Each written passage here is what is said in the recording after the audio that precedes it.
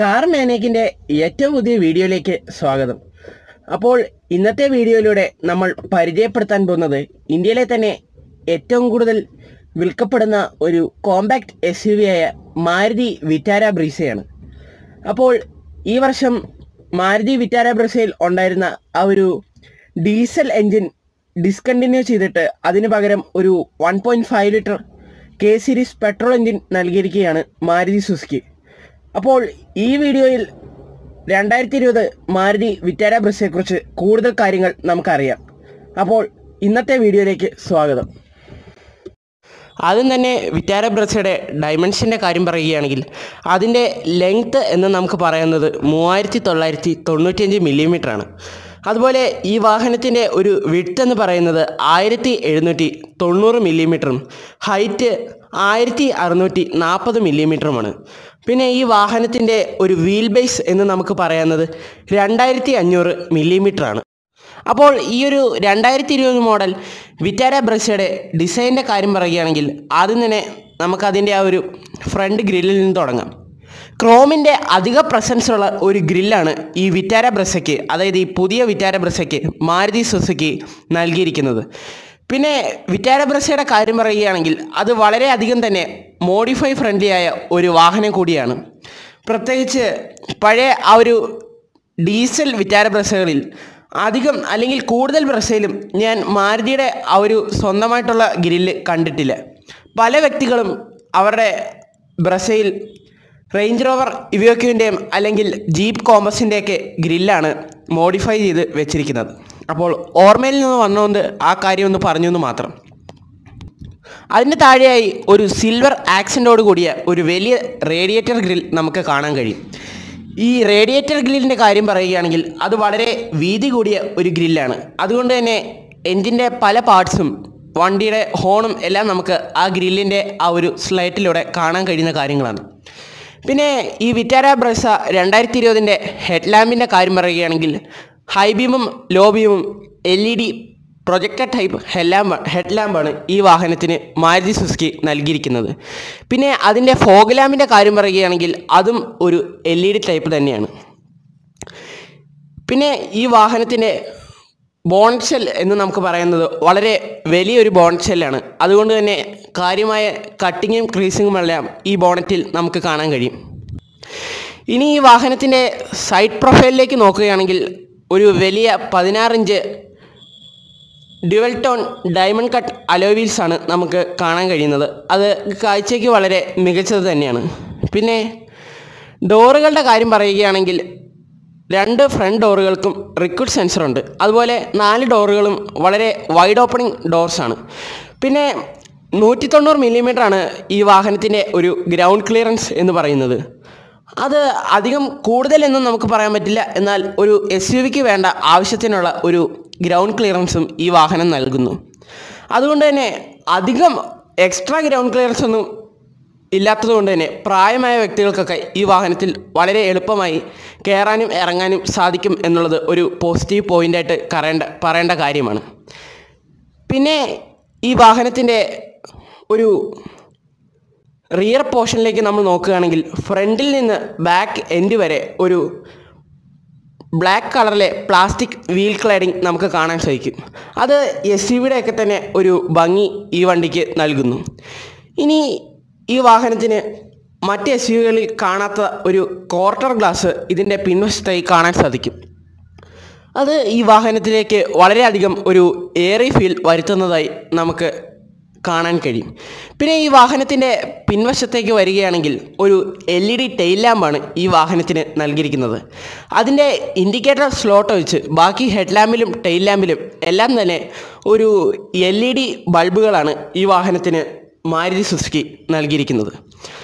അപ്പോൾ ഈ ബ്രെസയുടെ ഒരു ബൂട്ട് ഓപ്പൺ ചെയ്യുകയാണെങ്കിൽ ഒരു 328 ലിറ്റർ ബൂട്ട് സ്പേസ് ആണ് ഈ വാഹനം നമുക്ക് നൽകുന്നത്. അപ്പോൾ ഫുൾ ഓപ്ഷനിലൊക്കെ അതിൻ്റെ സീറ്റ് വരുന്നത്, അതായത് റിയർ സീറ്റ് വരുന്നത് 60-40 സ്പ്ലിറ്റോട് കൂടിയതാണ്. അപ്പോൾ അങ്ങനെ സീറ്റ് ഫ്ലോട്ട് അല്ലെങ്കിൽ സീറ്റ് ഫോൾഡ് ചെയ്തിടുകയാണെങ്കിൽ നിങ്ങൾക്ക് വളരെയധികം മികച്ച ഒരു ലഗേജ് സ്പേസ് ലഭിക്കുന്ന ഒരു കാര്യമായിരിക്കും. പിന്നെ ഈ വാഹനത്തിൻ്റെ ആ ഒരു ബൂട്ട് ഫ്ലോർ പൊക്കുകയാണെങ്കിൽ നമുക്ക് ഒരു 16 ഇഞ്ച് സ്റ്റീൽ സ്പെയർ വീലായിരിക്കും കാണാൻ സാധിക്കുന്നത്. ടൂൾസൊക്കെ വളരെ മനോഹരമായി തന്നെ അതിൽ കൺസീൽഡ് ചെയ്ത് വെച്ചിട്ടുണ്ട്. അപ്പോൾ വിറ്റാര ബ്രെസ്സയുടെ അകത്തെ കാഴ്ചകൾ നമുക്ക് നോക്കാം. ഇനി 2020 വിറ്റാര ബ്രെസ്സയുടെ അകത്തേക്ക് കയറുമ്പോൾ അതിൻ്റെ ഡാഷ്ബോർഡിൽ നൽകിയിരിക്കുന്ന അതേ ആ ഒരു മെറ്റീരിയൽ തന്നെയാണ് ഒരു ഫാബ്രിക് ഇൻസെർട്ടോടു കൂടി ഈ വാഹനത്തിൻ്റെ ഡോർ പാഡുകളിൽ നമുക്ക് കാണാൻ കഴിയുന്നത്. അതുപോലെ ഇതിൻ്റെ സ്വിച്ചുകളുടെയും മറ്റ് കൺട്രോൾ യൂണിറ്റുകളുടെയും കാര്യം പറയുകയാണെങ്കിൽ മാരുതിയുടെ തന്നെ മറ്റ് വാഹനങ്ങളിൽ കണ്ടിരുന്ന സ്വിച്ചുകളും കാര്യങ്ങളുമൊക്കെയാണ് ഈ വാഹനത്തിൽ നമുക്ക് കാണാൻ കഴിയുന്നത്. ഇനി ഇതിൻ്റെ സ്റ്റിയറിങ്ങിൻ്റെ കാര്യം പറയുകയാണെങ്കിൽ ഒരു ടിൽറ്റ് ഓപ്ഷനോട് കൂടിയ സ്റ്റിയറിംഗ് വീലാണ് 2020 മാരുതി വിറ്റാര ബ്രെസ്സയ്ക്ക് വന്നിരിക്കുന്നത്. അതുപോലെ തന്നെ അതിൽ ഓഡിയോ യൂണിറ്റ് കൺട്രോൾ ചെയ്യാനുള്ള ഓപ്ഷനും പിന്നെ അതുപോലെ തന്നെ ക്രൂയിസ് കൺട്രോളിനുള്ള ഓപ്ഷൻ അതിൻ്റെ സ്വിച്ചുകളൊക്കെ അതിൻ്റെ റൈറ്റ് സൈഡിലും നമുക്ക് കാണാൻ കഴിയും. ഇനി വിറ്റാര ബ്രെസ്സയുടെ ഒരു ഡാഷ്ബോർഡിലേക്ക് നോക്കുകയാണെങ്കിൽ 2 ഗ്ലോ ബോക്സ് ആണ് ഈ വാഹനത്തിന് വന്നിരിക്കുന്നത്. ഒരെണ്ണം കൂളിംഗ് ഓപ്ഷനോട് കൂടി മുകളിലോട്ട് തുറക്കാൻ കഴിയുന്നതും മറ്റേത് മറ്റെല്ലാ വണ്ടികളിലും കാണാൻ കഴിയുന്ന പോലത്തെ ഒരു ഗ്ലോ ബോക്സുമാണ്. അപ്പോൾ ഇതിൽ ഒരു ഡെഡിക്കേറ്റഡ് കാർഡ് ഹോൾഡർ നമുക്ക് കാണാൻ കഴിയും. അതിൽ നിങ്ങളുടെ ബുക്കുകളും മറ്റ് സാധനങ്ങളുമൊക്കെ വളരെ മികച്ചൊരു രീതിയിൽ തന്നെ സൂക്ഷിക്കാം എന്നുള്ളത് ഇതിൻ്റെ ഒരു മികച്ച കാര്യമായി നമുക്ക് തോന്നി. ഇനി ഈ വിറ്റാര ബ്രെസ്സയുടെ ആ ഒരു ഇൻഫോർടൈൻമെൻറ്റ് സിസ്റ്റത്തിൻ്റെ കാര്യം പറയുകയാണെങ്കിൽ മാരുതിയുടെ തന്നെ ചെറുവാഹനങ്ങളായ വാഗണാറിലും ഇഗ്നിസിലുമൊക്കെ കണ്ടിരിക്കുന്ന ആ ഒരു 7-inch ആപ്പിൾ കാർപ്ലേയോടും അതുപോലെ ആൻഡ്രോയിഡ് ഓട്ടോ കണക്ടിവിറ്റിയൊക്കെയുള്ള ആ ഒരു സ്ക്രീനാണ് ഈ വാഹനത്തിൽ നമുക്ക് കാണാൻ കഴിയുന്നത്. പിന്നെ സുസുക്കി ആപ്പ് ഉപയോഗിച്ച് ഈ വാഹനത്തിൻ്റെ സർവീസ് റെക്കോർഡ് മെയിൻ്റെനൻസും മറ്റു കാര്യങ്ങളുമൊക്കെ നമുക്ക് അറിയാം എന്നുള്ളത് ഒരു പ്ലസ് പോയിൻ്റായി പറയാവുന്ന കാര്യമാണ്. പിന്നെ അതിൻ്റെ താഴെയായി ഒരു ഓട്ടോമാറ്റിക് ക്ലൈമറ്റ്രോണിക് AC യൂണിറ്റ് ഇതിൻ്റെ മിഡിൽ വേരിയൻ്റ് മുതൽ ഫുൾ ഓപ്ഷൻ വരെയുള്ള ആ ഒരു സ്പെസിഫിക് വേരിയൻറ്റുകളിൽ നമുക്ക് കാണാൻ കഴിയുന്ന കാര്യങ്ങളൊക്കെയാണ്. പിന്നെ ഈ വാഹനത്തിൻ്റെ ആ ഒരു സൺവൈസറിൻ്റെ കാര്യം പറയുകയാണെങ്കിൽ ഈ വാഹനത്തിൽ പാസഞ്ചർ സൈഡിൽ ഒരു കണ്ണാടിയോടുകൂടിയ ഒരു ലൈറ്റുള്ള സൺവൈസറാണ്. ഇനി ഡ്രൈവർ സൈഡിലേക്ക് നോക്കുകയാണെങ്കിൽ അതൊരു ടിക്കറ്റ് ഹോൾഡർ മാത്രമേ നമുക്കവിടെ കാണാൻ കഴിയൂ. ഇനി ഈ വാഹനത്തിൻ്റെ മൾട്ടി ഇൻഫർമേഷൻ ഡിസ്പ്ലേ അല്ലെങ്കിൽ ഇതിൻ്റെ ആ ഒരു സ്പീഡോമീറ്ററിലേക്ക് നോക്കുകയാണെങ്കിൽ ഒരു ഡ്രൈവറിന് അറിയേണ്ട എല്ലാ പ്രധാനപ്പെട്ട കാര്യങ്ങളും ഈ വാഹനത്തിൻ്റെ ഈ ഒരു മൾട്ടി ഇൻഫർമേഷൻ ഡിസ്പ്ലേ യൂണിറ്റിലൂടെ നമുക്ക് അറിയാവുന്ന കാര്യങ്ങളാണ്. അതുപോലെ ബ്രെസ്സയുടെ പ്രധാനപ്പെട്ട ഒരു കാര്യം എന്ന് പറയുന്നത് ഈ വാഹനം ആദ്യമായി 2016 ലോഞ്ച് ചെയ്യുന്ന ആ ഒരു സമയത്ത് മുതൽ, അതായത് കഴിഞ്ഞ 4 വർഷമായി ഈ ബ്രെസ്സ ഇറങ്ങിയ കാലം മുതൽ തന്നെ ഇതിൻ്റെ ആ ഒരു മൾട്ടി ഇൻഫർമേഷൻ ഡിസ്പ്ലേ യൂണിറ്റിൻ്റെ ഒരു കളർ ചേഞ്ച് ചെയ്യാനുള്ള ഒരു ഓപ്ഷനും മാരുതി വിറ്റാര ബ്രെസ്സയിൽ വന്നിട്ടുണ്ട്. പിന്നെ ഒരു ഫ്രണ്ട് ആംറെസ്റ്റും അല്ലെങ്കിൽ ഒരു ഡ്രൈവർ ആംറെസ്റ്റും ഈ വാഹനത്തിൽ നമുക്ക് കാണാം. വളരെ ഡീപ്പായ ഒരു സ്റ്റോറേജ് സ്പേസാണ് ഈ വാഹനത്തിൻ്റെ ആ ഒരു ആംറെസ്റ്റിൽ നമുക്ക് ലഭിക്കുന്നത്. എന്നാൽ ഒരുപാട് വീതിയുള്ള ഒരു ആംറെസ്റ്റ് അല്ലാത്തതിനാൽ ഡ്രൈവറിന് അധികം ഇപ്പോൾ ഹാൻഡ് ബ്രേക്ക് റിലീസ് ചെയ്യാനാണെങ്കിലും അല്ലെങ്കിൽ മറ്റ് ഗിയർ ഷിഫ്റ്റിങ്ങിനും ഒന്നും തടസ്സം വരാത്ത ഒരു രീതിയിലാണ് അത് ക്രമീകരിച്ചിരിക്കുന്നത്. ഇനി വിറ്റാര ബ്രെസ്സയുടെ കാര്യം പറയുകയാണെങ്കിൽ വിറ്റാര ബ്രെസ്സയുടെ തന്നെ പ്രധാന എതിരാളികളായ ഹ്യുണ്ടായി വെന്യൂവിലും അതുപോലെ തന്നെ ഫോർഡ് എക്കോസ്പോർട്ടിലും ഇപ്പോൾ ടാറ്റ നെക്സോണിലുമൊക്കെയുള്ള 1-2 സവിശേഷതകൾ അല്ലെങ്കിൽ 1-2 സൗകര്യങ്ങൾ ഈ വാഹനത്തിൽ ഇല്ല എന്ന് നമുക്ക് പറയാം. അവ എന്തൊക്കെയാണെന്ന് വെച്ചാൽ ആ ഒരു സൺറൂഫും പിന്നെ റിയർ AC യൂണിറ്റും. അപ്പോൾ ഈ വാഹനത്തിൽ, അതായത് ഈ ഫേസ് ലിഫ്റ്റിൽ സൺറൂഫ് വരുമെന്ന് നിരവധി വ്യക്തികൾ കരുതിയിരുന്നു. എന്നാൽ അത് നൽകാത്തത് കൊണ്ട് മാരുതിയുടെ ആ ഒരു കാരണം എന്ന് പറഞ്ഞ് മാരുതിയുടെ ആ ഒരു വാദം അല്ലെങ്കിൽ മാരുതിയുടെ ഒരു വെളിപ്പെടുത്തൽ എന്ന് പറയുന്നത് നമ്മുടെ ഇന്ത്യൻ കാലാവസ്ഥയ്ക്ക് ഈ സൺറൂഫ് ഒട്ടും യോജിച്ച ഒരു വസ്തുവല്ല എന്നാണ് മാരുതി സുസുക്കി ഇന്ത്യ ലിമിറ്റഡ് അറിയിച്ചിരിക്കുന്നത്.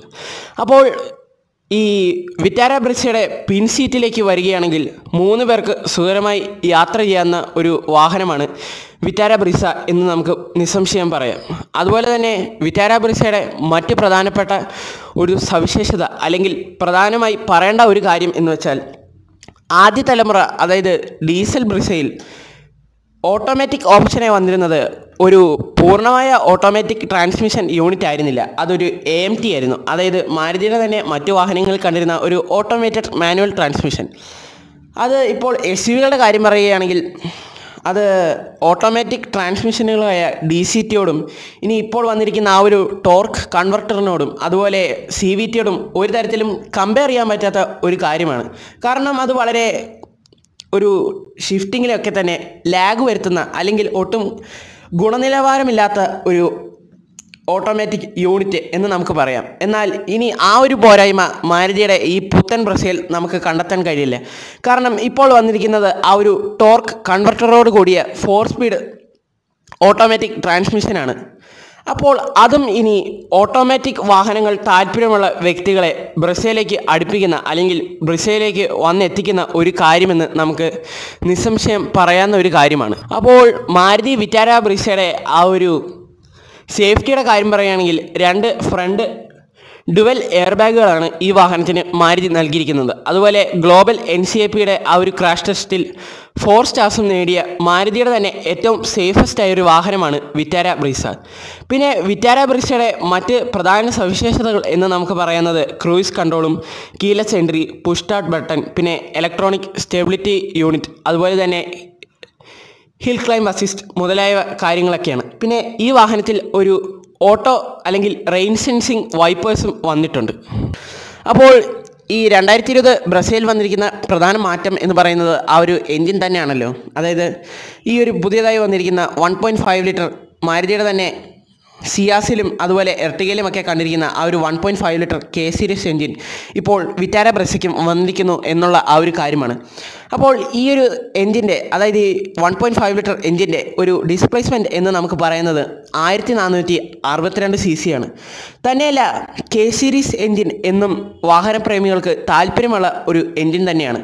അപ്പോൾ ആ ഒരു എൻജിൻ ഇപ്പോൾ ബ്രെസയിൽ ഘടിപ്പിച്ചിരിക്കുന്നത് കൊണ്ട് തന്നെ ഈ വാഹനത്തിൻ്റെ ഡ്രൈവബിലിറ്റിയും റൈഡിംഗ് കംഫർട്ടും ഒക്കെ കൂടിയിട്ടുണ്ട് എന്ന് നമുക്ക് നിസ്സംശയം പറയാവുന്ന ഒരു കാര്യമാണ്. അപ്പോൾ ഇത്രത്തോളം കാര്യങ്ങളൊക്കെയാണ് ഇനി ഇതിനെക്കുറിച്ച് പറയാനുള്ളത്. അപ്പോൾ മാരുതി വിറ്റാര ബ്രെസയുടെ ഒരു മാക്സിമം പവർ എന്ന് നമുക്ക് പറയുന്നത് 105 PS പവർ 6000 RPMലും, അതുപോലെ അതിൻ്റെ മാക്സിമം ടോർക്ക് എന്ന് നമുക്ക് പറയുന്നത് 138 ന്യൂട്ടൺ മീറ്റർ 4400 RPMലുമാണ്.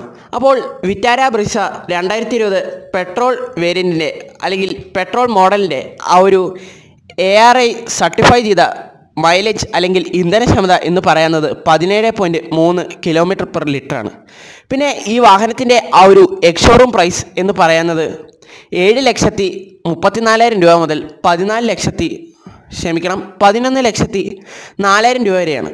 അപ്പോൾ ഇത്രത്തോളം കാര്യങ്ങളൊക്കെയാണ് നമുക്ക് മാരുതി വിറ്റാര ബ്രെസയുടെ ഈ ഒരു വ്ലോഗിലൂടെ അറിയാൻ കഴിഞ്ഞത്. അപ്പോൾ പതിവ് പോലെ തന്നെ ഈ ഒരു വീഡിയോയും എല്ലാ വ്യക്തികൾക്കും ഉപകാരപ്പെട്ടു എന്ന് കരുതുകയാണ്. അതുകൊണ്ട് തന്നെ നമ്മുടെ ഈ ചാനൽ ഇതുവരെ സബ്സ്ക്രൈബ് ചെയ്യാത്ത വ്യക്തികളുണ്ടെങ്കിൽ ഞങ്ങളുടെ വീഡിയോകളെല്ലാം തന്നെ കണ്ട് ഇഷ്ടപ്പെട്ടെങ്കിൽ അവർ ഈ ചാനലൊന്ന് സബ്സ്ക്രൈബ് ചെയ്യുക. അതുപോലെ തന്നെ അതിന് താഴെയുള്ള ആ ഒരു ബെല്ലൈക്കൺ കൂടി എനേബിൾ ചെയ്യുകയാണെങ്കിൽ ഞങ്ങളുടെ ചാനലിൽ നിന്ന് വരുന്ന എല്ലാ അപ്ഡേറ്റ്സും നിങ്ങൾക്ക് നോട്ടിഫിക്കേഷനായി ലഭിക്കുന്നതായിരിക്കും. പിന്നെ വാഹന സംബന്ധമായ എല്ലാ സംശയങ്ങളും ഞങ്ങളുടെ വീഡിയോയുടെ താഴെ കമൻറ്റ് ചെയ്യുക. അപ്പോൾ നന്ദി.